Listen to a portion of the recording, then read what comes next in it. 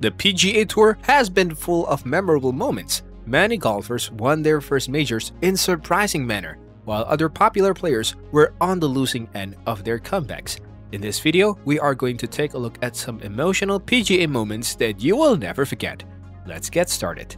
Julius Boros became oldest major winner. In 1968, Arnold Palmer made his final attempt to achieve a career Grand Slam at the PGA Championship held in San Antonio, Texas. After the third round, he was tied with Julius Boros, who was 48 years old, at +2 and in third place.